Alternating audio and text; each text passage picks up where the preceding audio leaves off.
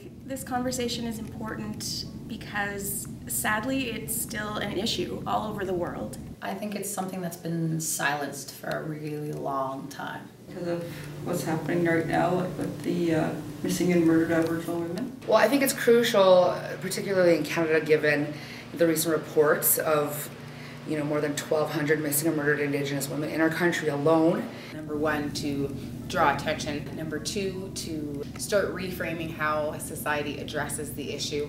And also number three, to educate. To improve society as a whole and really strive for complete and total equality, we really need to make sure we're paying attention to the stories that often get overlooked. It just raises awareness to the different stories that are out there of these women. We really need to let Indigenous women know that they're valued. Even though we have the inquiry, even though we have the Truth and Reconciliation and the calls to action, it's still a really slow process. We need to have the conversations to make sure that it's still in people's minds. This sickness is silence. Silence is like a disease that just spread among our people, our nation.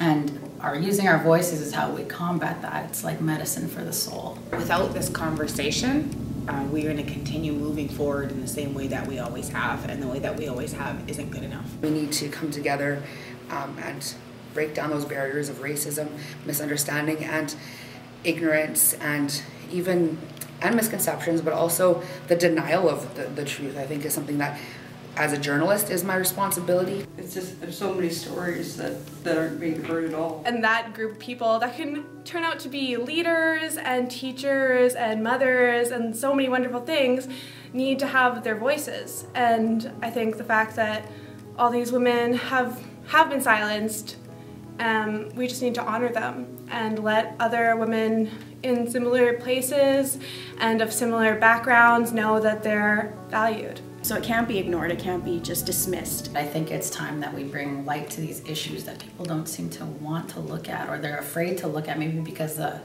problem is just so big you don't really know where to start with it. But I mean, we have to start somewhere. A lot of people think the problem is so huge that, what can I do? I can't do anything.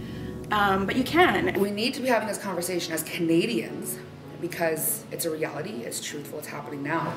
As you listen to these stories, you'll catch yourself catching your preconceived ideas and opinions. We can't any longer say, well, it's your fault, right? We have to start stepping forward and saying, how can I help?